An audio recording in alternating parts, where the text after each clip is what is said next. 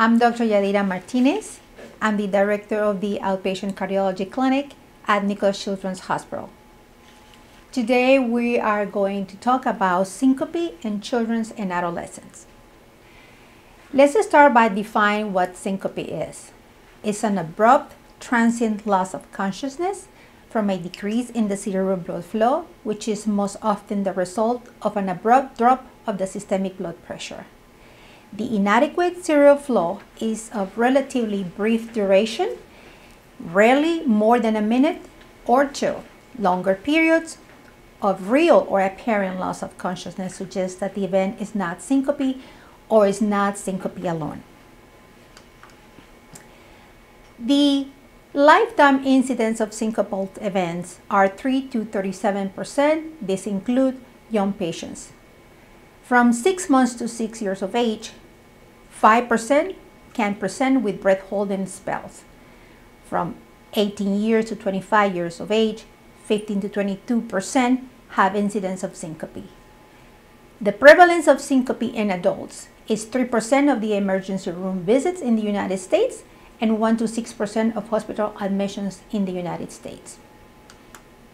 So the etiology of syncope in patients from 0 to 21 years of age varies. The most common one is the reflexive type, cardiac, hypovolemic, and psychologic. We're going to go over all these etiologies. Reflexive one peaks in the teenage years, usually is not exertional, and the patients are normally oriented after the event. Cardiac syncope is 10% of the cases. Exertional syncope, suspect from physical examination, electrocardiogram, and echocardiogram. And the hypovolemic may be part of the postural orthostatic tachycardia syndrome. Psychologic, they're frequent events. The TLOC study often is provocative and is usually witnessed. Non-syncopal causes of transient loss of consciousness. This is important for your differential diagnosis. You have to consider seizure disorders, traumatic brain injury like concussion, intoxication, metabolic disturbances, especially in patients with diabetes, insulin dependent, and also conversion disorders. Let's start with the cardiac etiologies of syncope. I have divided in 5 categories according to the pathophysiology: inflow obstruction, outflow obstruction, coronary insufficiency, tachycardias or tachyarrhythmias, and bradycardia. Let's start with the inflow obstruction. Basically, there is inadequate ventricular filling. In this category, we have pericardial effusion, constrictive pericarditis, cardiac tumor, mitral or tricuspid valve stenosis, and restrictive cardiomyopathy. In the case of pericardial effusion, there's usually a history of autoimmune disorders like lupus or JRA, or the patient has had a recent viral infection and probably has developed pericarditis. Constricted pericarditis, there's usually a history of radiation to the chest or history of tuberculosis. Cardiac tumors can present with the heart murmur or sometimes not have any symptoms, only presents with syncope. Mitral or tricuspid valve stenosis is a congenital heart disease. Usually there is a heart murmur and there's a history of the patient having the congenital heart disease. And restrictive cardiomyopathy is sometimes presenting with a loud second heart sound. Outflow obstruction, aortic and subaortic valve stenosis, pulmonary subpulmonary valve stenosis. They both are congenital heart disease and they present with a systolic ejection murmur. Pulmonary hypertension, patient may or may not have a history of congenital heart disease. Pulmonary hypertension can be also idiopathic. The patient can present with fatigue or dyspnea with exertion and syncope with exertion. Hypertrophic cardiomyopathy can present with a heart murmur that it gets worse with exertion. There's left ventricular outflow tract obstruction during exercise that can lead to syncope. This may be an inherited condition and can also present with sudden cardiac death. Coronary abnormalities. In the pediatric population, the coronary abnormalities are either congenital or acquired secondary to vasculitis. Coronary artery stenosis is typical in patients that had Kawasaki disease or patients that had other type of vasculitis, as I mentioned before, like polyarteritis nodosum. Anomalous origin of the coronary artery, it is congenital. It can present with syncope or chest pain with exertion. Also can present with sudden cardiac death. In this case, the coronary artery is between the aorta and the pulmonary artery and is being compressed during exercise. Most of these cases are when the left coronary artery is the one that is abnormal. Tachycardia or tachyarrhythmias. They cause inadequate left ventricular filling. In this case, the patient will have less cardiac output because the contractility is not being effective. Catecholaminergic polymorphic ventricular tachycardia, that can be exclusive during exercise or induced by stress. This could be familiar. Long QT syndrome, which could be acquired, like in the case of electrolyte imbalance, like hypomagnesemia, like hypokalemia. It can be present in patients that have eating disorders, likely due to electrolyte imbalance. Medications can also produce long QT. However, in this case, it is reversible once the disturbance it is fixed. Also, we have the long QT syndrome, which is inherited, which they have variable associations, and it can present with sudden cardiac death. It can be induced by exercise, sudden loud noise, emotion, and rest. They have ventricular tachycardia or polymorphic ventricular tachycardia. Brugada syndrome also will present with ventricular tachycardias. The patients can have electrocardiogram. Brugada syndrome also can present with ventricular tachycardia and sudden cardiac death. The electrocardiographic abnormalities are pathognomonic. There's usually a pseudo right bottom branch block in V1 and ST segment elevation that goes from V1, V2, and V3. Pre-excitation syndrome, the most commonly known as WBW. There's usually a delta wave. The patients can present with syncope with exertion or sudden cardiac death. And cardiomyopathies, hypertrophic cardiomyopathy, we discussed about it, can present with arrhythmias as the initial presentation, and also arrhythmogenic right ventricular cardiomyopathy, which presents with ventricular tachycardia originated from the right ventricle. Bradycardia. This is the opposite of what we discussed before. In this case, there is ineffective contraction. We have sinus node dysfunction, AV block, and pacemaker malfunctioning.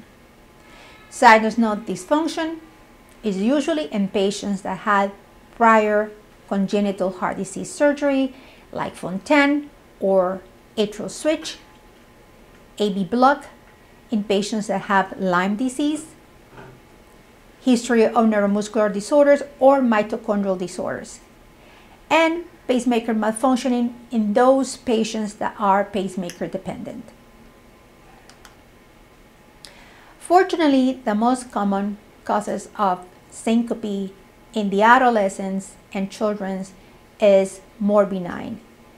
Vasovagal syncope is the most common cause of syncope in children.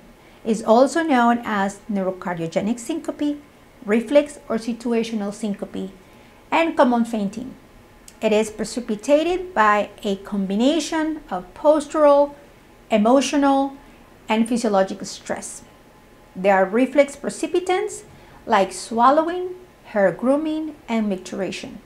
The patient describes a prodrome like lightheadedness, dizziness, visual changes, decreased acuity, tunnel vision, or double vision.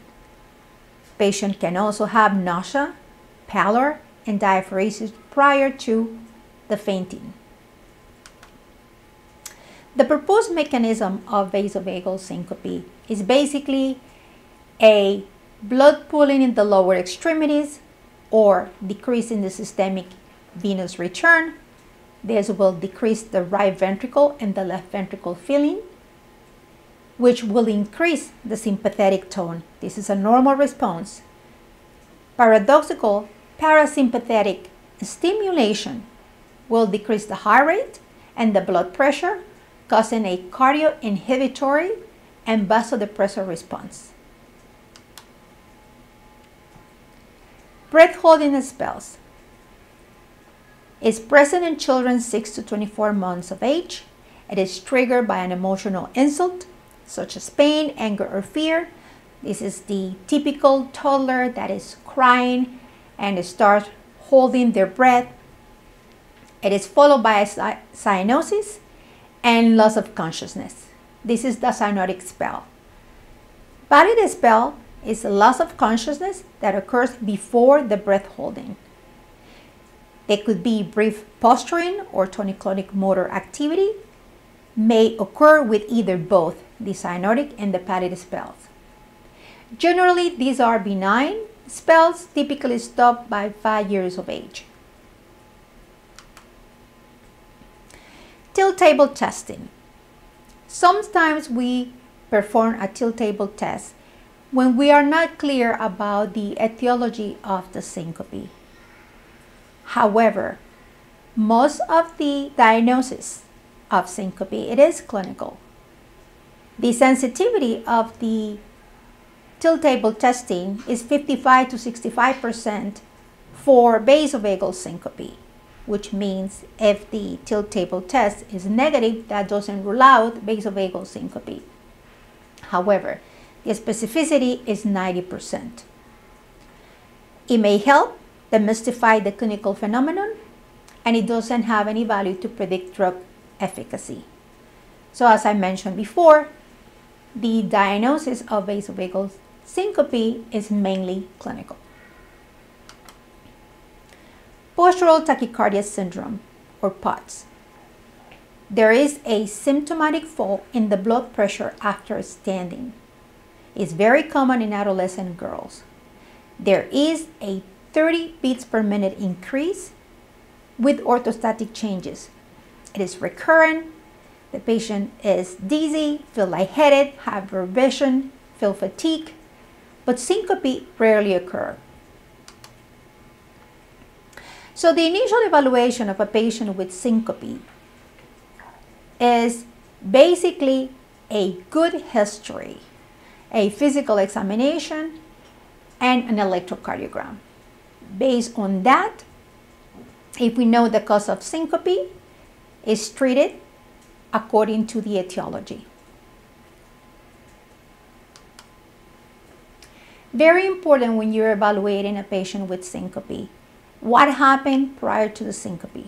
Was the patient having dizziness, palpitation, pallor? There were any triggers? Was the patient standing up? Hydration status? What happened during the syncope? There was any convulsion, posturing, loss of bowel, bladder control that may indicate seizures?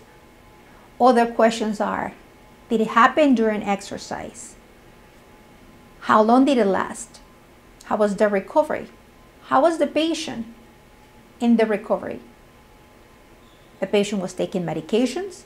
Is there any comorbid conditions like congenital heart disease, seizure disorder, diabetes type 1?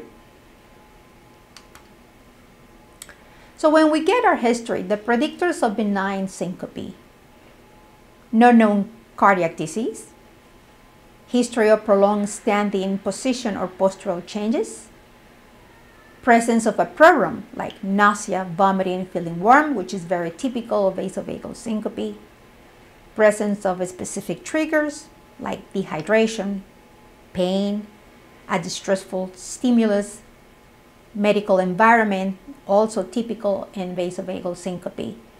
Situational triggers like cough, laugh, micturition, or defecation.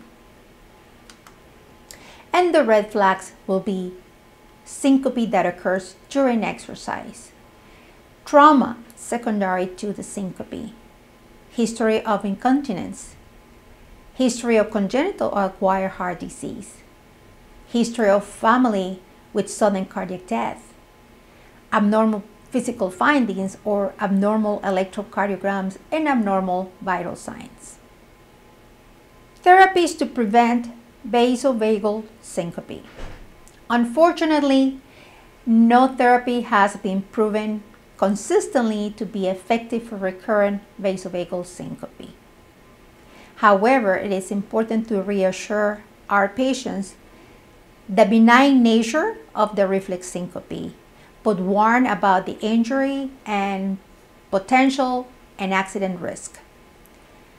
Avoid potential triggers. It is important for the patient to recognize what the potential triggers are. Is it because of prolonged standing, a straining during micturition, or bowel movements, any stressful situations such as blood donation? Also, it is important to identify warning symptoms and, whenever feasible, to lay supine with the legs elevated when warning symptoms arise. The patient should not get back up until they feel stable. Sometimes the patients feel better and immediately stand up and faint again, so that's why it's very important to remain laying down, if possible, until all the symptoms are gone. This concludes our presentations. I want to thank you for joining us in the physician chat videos.